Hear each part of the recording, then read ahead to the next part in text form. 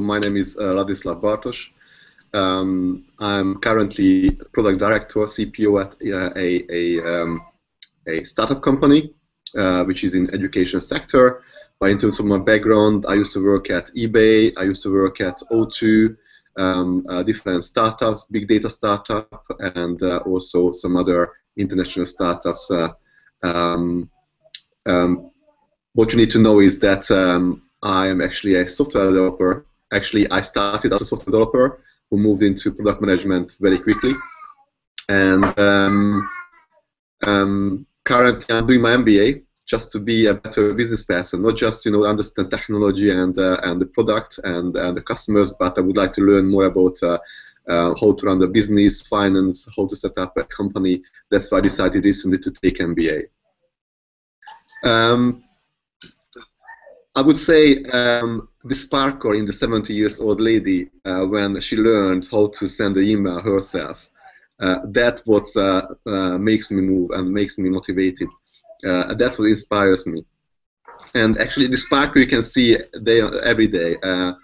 For example, when you hit your target and your manager is happy, or when your colleagues launch a product and from the statistics you learn that the users love it and it's actually had more impact on the business than we expected.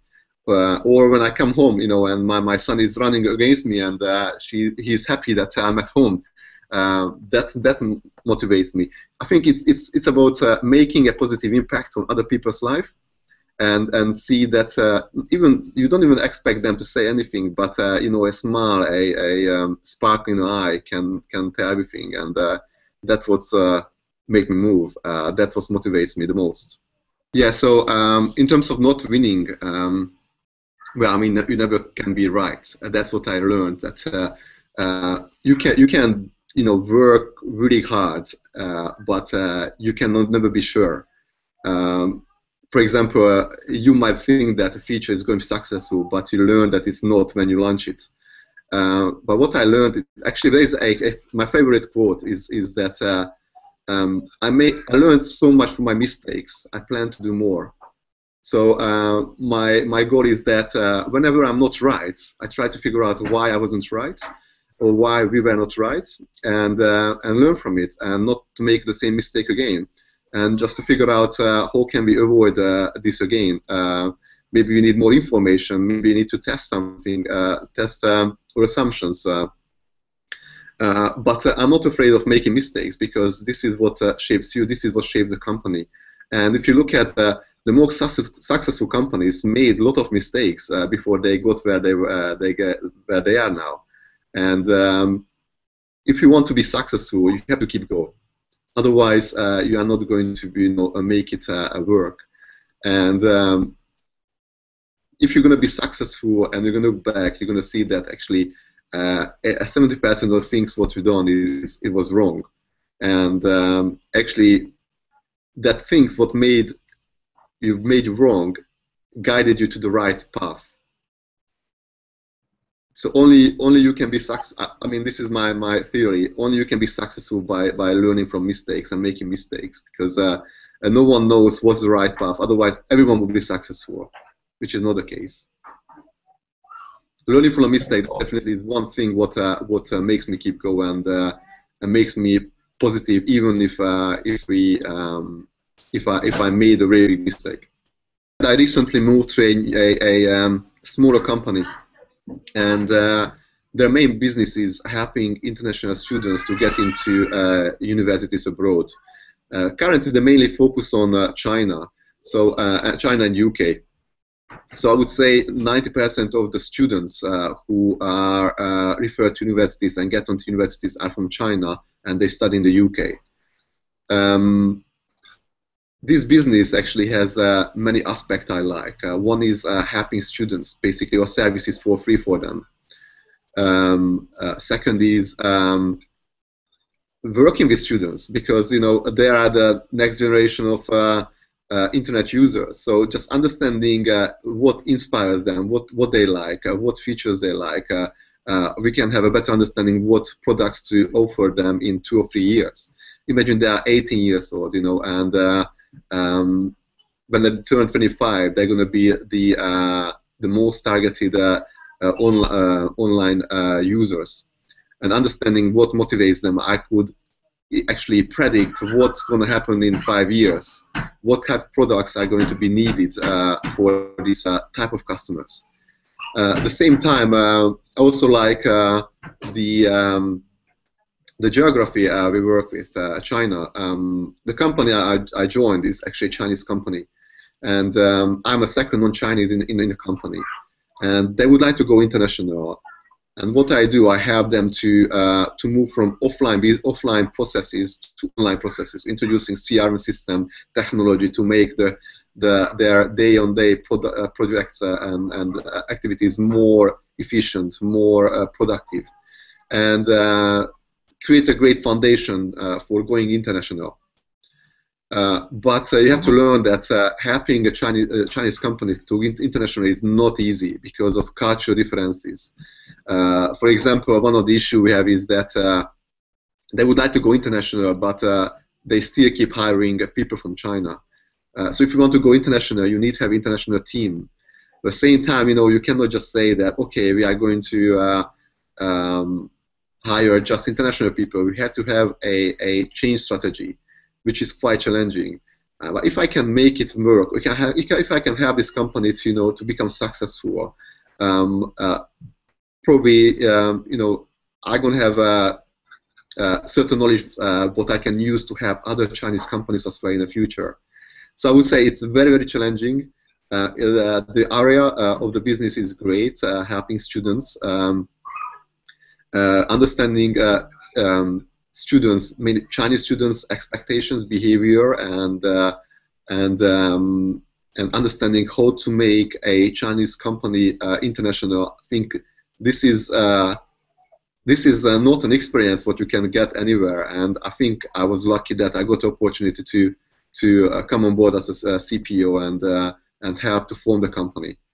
I'm not sure, as I said, you cannot be 100% sure if it's going to work out. So on my FAB, I'm going to do my best to make it happen, make it work. So that's from you can see why I'm excited now. Right after this role at the Computer Training Center, I joined a startup where the CEO was called Andrei Dobrinin. What you need to know about Andrei that he's younger than me, and he started his first online business when he was 18, and he's from Russia. And he was the person who taught me everything about online marketing, customer service, moderation, SEO, about choosing the right team, training them, motivating them. And I learned a lot from him, and he gave me a really good foundation for becoming a good online product manager. And he's still my friend. He's running his own business, and actually he managed to make that business successful, and we sold the business after 4 years. He was one of the person who actually helped me to become a better product manager, better understand what's online, what's right, and what's wrong. And that time it was just few people actually understood online and understood how can you create a successful product online. Other person I would mention is actually my recent line manager, Andrew Hooks at Gumtree eBay, and he was my line manager for a year, and he's not even manager, he's a leader, and I learned from him what's different between manager and a leader.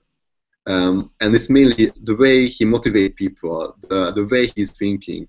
I had so many strategic sessions, brainstorming sessions, just with him, and I was so surprised when I could see the way he's thinking in terms of product, in terms of the future of the company. Honestly, I learned a lot because till then, I would say I was living in the now, and I was trying to make the product better for current customers. But since I was working with him, I realized that that's not right, because we had to think about the future. We had to look at 1 year, 2 years, 5 years strategy. look at the industry, gain more knowledge. Of course, I've done it before, but I was mainly trying to shape the current product and not looking at how to shape the future product. And he helped me to think company-wide, not just make the product better, but make the company better via the product. And that's why I would say, you know, he's another person who's really inspiring me in terms of leadership and strategic management.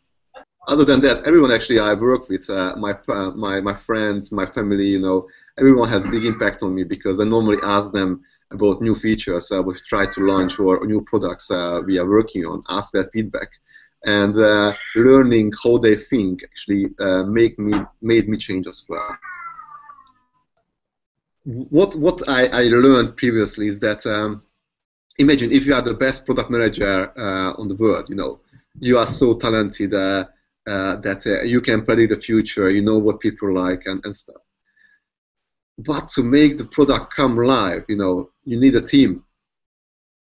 And actually it's in line with my previous comment about hiring the right team, right people. So even if you are the best product person on the world, you need a good team to make the product come through.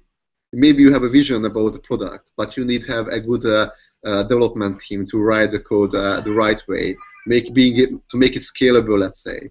You need good designers and UX, you know, UX people who can help you to make the product more user-friendly.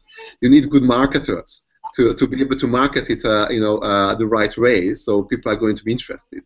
You need a good customer support team because if you have a great product but your customer support doesn't work, people are going to leave. You need also a good legal team, so if any issue comes up, you know, they can protect you. You need content management team, you know, to manage come up with the right content. You need people, you know, managing your social media strategy. I would say you as a product manager, you are just a very tiny thing, you know, in a big ecosystem of product development and product launch. And you have to, what may be effective is that I understood that I'm just something very small. And if I want to be better, I have to be able to work with all the teams together. And if, for example, the marketing team doesn't understand my vision or the product vision or what to try to do, who is your target customer, they won't be able to create an effective marketing campaign. So you have to work with them. You have to work with the customer support team. You have to work with everyone. So, for example, if you want to get feedback on your product very quickly, the best team to go after is the customer support team. So they should be, you know, sitting next to you. Or maybe you should go and answer, you know, some course to learn about what issues customers have, and making sure, let's say, the development team understand the business. So, for example, I prefer working with developers who ask why do we do that? Why do we need this feature? So I can explain them that we are going to actually make 100,000 pounds more next month, and they're going to ask, how are you going to do that? And I explain them the business, and just because they're interested in the business, they're interested in how it works, they can actually code it better, they can make it better. And the next week, you know, or next month, when you know, we're gonna sit down and meet and talk, they might ask, so have you seen this increase, you know, in the revenue? And I said, yes, of course. Can you see this 100K came because of you? You made it real. You made it, you know, happen because you've done your coding the right way. So and again, you can motivate them. So hiring the right team, you know, learning that it's not you who makes the product come live. It's just maybe one gear in the whole engine. Maybe it's the most important gear, but you know, engine with one gear, it doesn't work. You need, you know, the whole thing work together. And probably that's what makes me more effective product manager. So imagine if you have 3 goals, and you might pick the goal what you like the most, but it's not the most important for your career. So for example, I would say I like networking, so I'm going to put it as priority. But actually, I might need to improve my communication skills. But because I like that the least, I'm going to prioritize it least. So just so you know, if you are honest with yourself, if you can find out what is your weaknesses, what are your weaknesses, and what you need to work on to get where you want to be, that can really help. For example, Andrew Hooks, my manager, told me that I'm very self-aware because I actually taught him when we had the yearly review, personal development review. I actually taught him everything, like what I learned, what I think, where what are my weaknesses, what I should improve next. And he had no job to do. So if you're honest with yourself, if you don't try to hide your weaknesses, but try to explore how can you make your weaknesses actually for your advantage. So for example, if you know that you are not a great communicator, then try to hire someone in your team who actually can do that type of work. Or if you are not good at design, then don't try to design something yourself. Or if you want to improve your skills, then just take a course and learn about design. That's why probably I took MBA, because I knew that one of my weaknesses is business. I need to learn about finance, accounting. I need to learn about economics and strategy. And no, I would say, I'm not saying that I'm going to be a financial expert, but actually I have a better understanding of that. Or, for example, I know that I need to work on my communication skills, and I joined Toastmasters just to learn the skills. That's a great platform where you can actually learn how to communicate, how to present yourself better. That's why I would say, if you are honest with yourself, if you don't try to hide your weaknesses and strengths, if you set goals for yourself and looking at your current, experience, knowledge, and skills, you can find out what you need to improve. You can use the time the most widely to achieve your goals. Well, I would suggest everyone that they should be actually yourself. So you should understand who you are, what you like to do, and do what you like to do. Because if you actually work on something and do something what you don't like, you just waste your time, and time is precious. So number one thing for me is that if I decide to do something, I have to make sure that that product, that company, that strategy is actually right for me. Otherwise, I would struggle to make it work. I would struggle to wake up in the morning and be positive. What you need is focus and be consistent and creating tasks and goals. You have to set a goal for yourself, what you would like to achieve. And of course, prioritization is not a new thing in the product management. Prioritization is key to everything. And I would say if you set goals, then you have some targets to achieve. That way, you can make sure that on a daily basis you can check if you're actually going the right way. Prioritizing these goals are again very important, because if you aim for the wrong thing, you might waste time. One would be kill your ego. And actually, okay. I had a chat with another young product manager recently, and I would advise him the same thing. What it means that you are creating product for other people, not for yourself. So if you like a product, it doesn't mean that other people are going to like it. You always have to think about from other people's perspective. And also, it's not your baby end of the day. It's a company's, and actually it's going to become baby of the customers. You want to make sure that the product what you develop is the consumers are going to use it, are going to look at it as their baby. And you should have them to have to create products which they're gonna like. So for me, that would be number one. Kill ego. It's not your product. It's not developing for yourself. Otherwise, you are going to end up developing companies, services, products for yourself.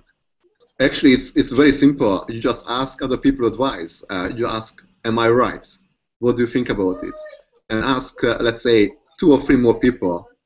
Probably not your colleagues. For example, user-centered design really helped me to understand, how to think from user's perspective. It's easy. You just walk to the street, you stop someone who you don't know and ask a question. Very simple. And then you get another person's perspective.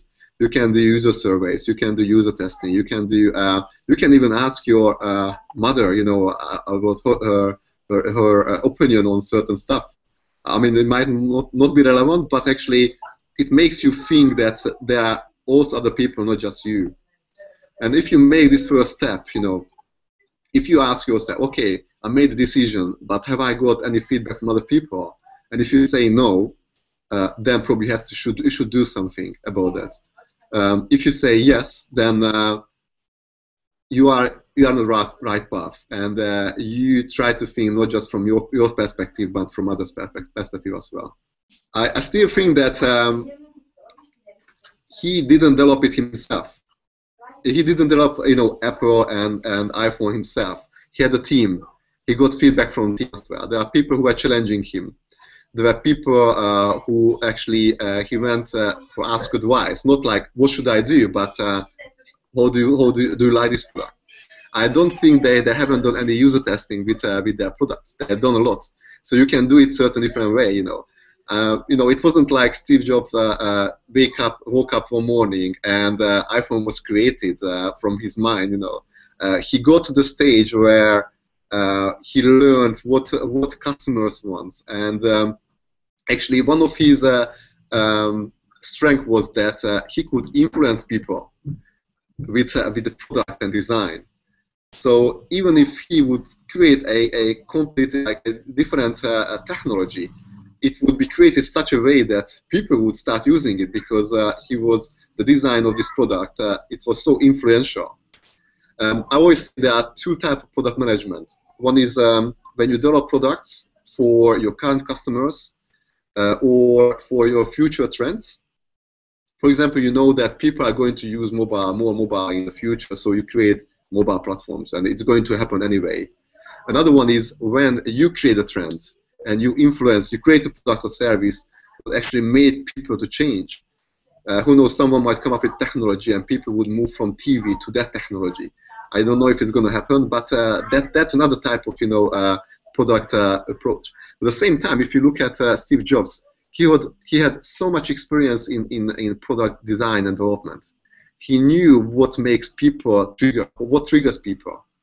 So he wasn't developing a product for himself. He was developing a product for the customers. So I don't think he was a kind of egoist in terms of he wanted to make sure that the product is going to do best. But at the end of the day, he was developing a product for other people. So I don't think product-wise he had ego. Hardest lesson what I learned, actually there are a couple of things. One is that you can never be 100% right. And also what I learned is that when you're wrong, you have to admit it. And you have to act on it. So for example, if you know that you were not right and you just hide it, that's bad because it's going to come to the surface at one point, sooner or later. And it's going to be it's going to have a negative impact on your career, on your person, and how people are going to accept you. But if you stand up and say, "Hi guys, I made a mistake, and I would like to correct it in such a way," people are going to trust you more. People are going to respect you more. But you have to stand up, and even if it has got huge consequences, and you might end up, being punished for that somehow. I don't know how. You should do it because you're going to feel better next day. People are going to respect you long term, and they're going to want to work with you because they're going to see that you are again not egoist and doing anyway things your way. One example what I would mention is that recently I've done wrong is that I hired someone who is not right for the job, and that's actually the worst thing ever can happen to you because you think that the person is right, is going to join the company, is going to have the company, form the product. You're gonna be able to work on other area of the business, and it turns out that you actually have to spend more time on product because you hired the wrong person. And what's next? What should you do? Should you keep this person on board? Should you train him? Should you, give him other tasks? It's a huge decision. But first, most important thing is to admit it. So, for example, I went after the CEO and told him that I made the wrong decision, but I have a plan. So I created plan A and B, and the worst plan is basically the last plan would be to replace this person. But still, I need to give a chance to this person to show how can he help to form the business. But imagine if at this situation you don't admit it, and this person is still in the company and still doing something what actually he cannot or she cannot do. It just make you more pressure on business. You lose time, you lose money, and you won't be able to make the business more successful. So I would say first of all, you can never be right. You can never be 100% right. Admit it if you did something wrong. Learn from it and create a plan how you're gonna correct it. That's probably the hardest lesson I learned. What I like the most is actually in line with my personality of learning new stuff. So nowadays, technology, internet, services are so fast changing. There are so many newcomers to the market who want to disrupt the industries, and you have to keep up with them. You have to monitor them. You have to learn. I just like learning, everyday new things. Sometimes I feel like there are so many things to learn. I just cannot catch up. I cannot handle it. So what I like is that fast-changing space, fast-changing environments. Another hand, what I like the least is that I just cannot stop and enjoy the present and learn everything or most of the things what's happening right now around me, because what I feel is that sometimes I'm missing some very important facts what might help me to create better products. But because you cannot learn everything, you cannot be updated on everything. You have to make a decision from what you know. So yeah, learning new technology, learning what's going out, learning new business models. Learning about new way of introducing product to market, or learning about new markets as well. Let's say China. That really motivates me, and what I like the most. And what I like the least is time. Time is just it's time is something what I would need more probably. I would rather work with inspiring leaders, and one person I would mention is Marissa Mayer, who is actually the CEO of Yahoo. Just because she has so much on her shoulder, and I think she's a great leader, a great motivator. She is a great strategic thinker. She doesn't have an easy job now at the moment. She's not in an easy situation. She has to make tough calls. And probably one of the questions I would ask is about leadership. How can you be ready to make a tough call? For example, if you have to close down a big business department and you have to let X hundred people go, how do you deal with that? How do you prepare for that and stuff? So there are so many things I could learn. Currently, I don't have experience, but I could learn from her, or maybe just ask advice. What to do at the situation. So in case in the future I'm going to be in the same situation, I can call back this experience and maybe make it my own and come up with my strategy. So I think she would be one of the people I would like to maybe spend the day with and ask sort of questions and learn from. What I would ask from her. I would ask about tough decisions. For example, how do you know when to make a call? So, for example, someone that doesn't perform in your team, or let's say a department doesn't perform a team in her case. At what point you should make a call? What information would you look for, and how would you deal with it? And probably you have to think about the business. You cannot put emotions in it, but you deal with people. You make decisions about other people's life, and it's not easy. And she has to handle this as well. So end of the day, she's another person. She's not a robot. She has emotions, and of course, making a big decision can have big impact on her as well, and she has to deal with it as well. Probably I would explore that area, and another one would be probably around leadership. How does she motivate other people, and yeah, probably this would be the two things I would ask now. I believe in two types of product management. One is being able to create a product for the future. Look at what's happening now. Let's say students are using technology in a different way, and think about what's going to be a trend in 5 years, and try to create a product. Try to understand what's going to be a trend. Try to create product for the future. For example, imagine if you're going to launch a product from scratch. You might need, half a year research. Then you need to put the team together. You might be able to release that product in 2 years. So if you look at the current stats and data, your product might not be even, needed in 2 years, because everything might change at that time. That's why if you would like to make sure that whatever you worked on, or if there is a product what you might need to launch, in a year or so, or 2 years, we have to make sure that that's going to be ready and needed that time. Don't create something for the now, create something for the future.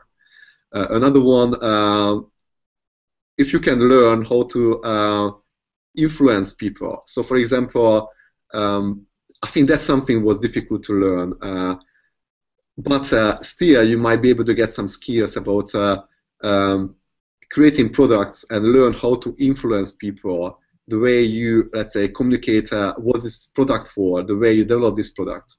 For example, what I mean is that you might launch a product which has, hundreds of other competitors doing the same thing, but you might do it different way, such a way that people would love your product more, and they would change. So you actually influence people such a way that you change their behavior and their expectations.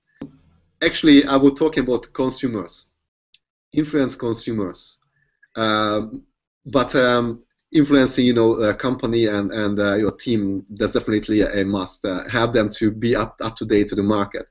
But I would rather say try to learn how you can influence your consumers, your potential customers, how you can show that your product is different. Maybe just open their eyes up and show them that it's possible to create a better product than they are using right now.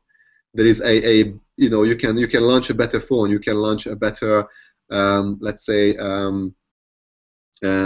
chat application. Who knows? It's very difficult to learn how to do that. There is no straightforward answer how to influence and change your consumers' behavior. But only way you can do that is with great experience. I would also think leadership plays a key role in every product manager's role in the future. Just because I believe that more and more product managers, good product managers, are going to become CEOs. Because product managers usually have a understanding of whole product. They know about the consumer. They work with other departments, and these people are the best people for being CEOs. And being a CEO, it's not enough to be a good product manager. You have to be a good leader as well, and you have to be a good communicator. And sometimes, some product managers might be able to, motivate their teams, but might not be able to actually go public, talking in front of many people, talk about the product, about their vision, and that actually, learning how to do that, how to be a good leader, can really help them. And actually, what trend I also see that people don't just start use product because they see it's a great icon and then it's easy to use, but if they, let's say they look at TED, they look at other conferences, they go and see someone to speak about product, like let's say just watching a video about a CEO talking about the product, and seeing that this person is really excited and inspiring, and could make people start using the product, and could make people to like the product. So that's, I would say, this is another marketing tool you can use, but if you use it as a marketing tool, probably it's a bad strategy. You should use it as inspiring, your audience, inspire your team, and make people believe in you, not just in your products. So if you would ask this question 2-3 years ago, I would talk about continuous integration, continuous deployment, all this stuff, lean product development, which actually had a big positive impact on this industry. We can develop codes faster, better, easier, which had a positive and negative impact on product development. Because even if you can write code fast, you need time for design, you need time for user testing and experience. And sometimes, businesses, because businesses learn that they can make changes every day. You created a platform where you can release code changes 20 times a day because the system makes it happen. They expect you to do that, but they forgot about user experience and design. So I would say the next big trend is being more user-centric. Look at service design, for example. Recently, I came across this term, service design, and during my MBA studies, actually, I ended up working with some service design students. And what they look at is they are not just designers; they design the whole service for your company. What they do, they look at who are your customers, what motivates them, the touch points these customers have with your product. Comparing UX designers and service designers is that UX mainly look at your application, mobile application, user interface. But service designers, they look at your customer support team, they look at your emails, they look at your company, PR, marketing. They look at all the touch points your company is going to have with your customers. Maybe they're going to look at your reception as well, because customer might walk into your center, and they try to help you to make form your company, your product, the best for your customers. So that's something what I quite like. For example, they help you to shape your value proposition, your let's say if you have a company motto or slogan, your goals, is it in line with with your target customers? They take user testing, feedback from users, personas to the next level, and they think not just about the product perspective but the company perspective. So I would say you still have to make sure that design, UX design, usability testing is involved in your product. But for the future, you have to take it to the next level. You have to look at your whole company. So, for example, if your product is targeting students and have certain voice, tone of language, actually, when a customer calls up the customer center, are they going to have the same experience on the phone than what they have on the website? When they receive an email, is the tone of voice the same, or is completely different? When they walk into your office and talk to you, is it going to be the same or not? It's also in line with company culture. So, because I guess I would say the service designers can not just shape your company, but also your company culture, to create the right culture, your right mindset, helping you to hire the right type of people for your company, for your product, and make it successful. The continuous deployment and integration became a bit negative. I'm not saying it's bad, but you shouldn't push it. Continuous deployment integration doesn't work it alone. If you push it further, you might release bad products faster. in terms of other negative trends, like what's disappearing from the market. Actually, there are many things. I hope that waterfall is disappearing, but you still need it for certain projects like banking. But hopefully, there is a new product on a more agile, process come up for banks as well, so they can adopt better. It's really hard to say. I would say it's going to be more and more difficult to be a good product manager because of changing technology, changing user expectations, behavior, competition. There are going to be so many competitors coming to the market, with disruptive new technology. And that's why it's going to be more and more important, be more user-centric, and be able to create product not just a specific type of customer, but to create something for a broader population, let's say. And if you look at what's in common in most of the people is simplicity. So because everyone likes simple stuff, easy to use stuff. So being able to create products which are simple, easy to use, using latest technology, maybe voice recognition. Maybe you're not going to use, right now using the phone with your finger. Maybe you won't even do it in the future. Maybe you are going to control it with your mind. I don't know. Or voice, maybe gestures. Be up to date with the technology and find out how can we use technology for the consumer's benefit, because that's how you're going to be able to create great products only. It's not an easy job. It's very difficult, difficult to see, what product manager is going to need to do, in 5 years, or how they're going to, what skills they're going to need to have. But if they are open-minded, they think about the customer, they look at trends, they build a great team, then they should be able to, be very, very successful and create successful businesses. I would say you're going to have more pressure on you. You're going to be you have to make more decisions faster. So, for example, you won't be able to wait a couple of months, or let's say 1 or 2 weeks on user testing. So you're going to have to find tools which can help you to make decision in an hour, in 2 hours. Because you're going to have to make decisions on so many different things. You are going to look for the tools which can actually help you to make the right decision.